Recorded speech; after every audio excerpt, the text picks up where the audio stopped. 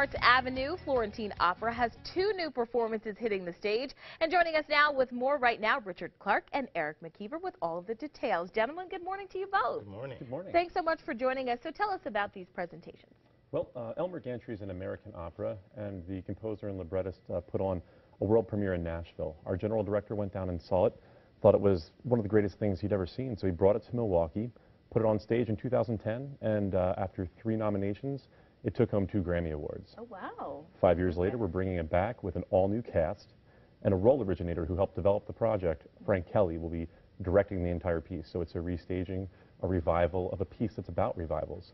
And we were lucky enough to get a hold of some amazing singers to bring in, and I brought one with me today. Excellent. And so tell us about your role in this production. I play the role of the revival singer, and he's part of this entourage of Sharon Falconer. And Sharon is a fantastic minister, but she's also fallen in love with our title character, Elmer Gantry.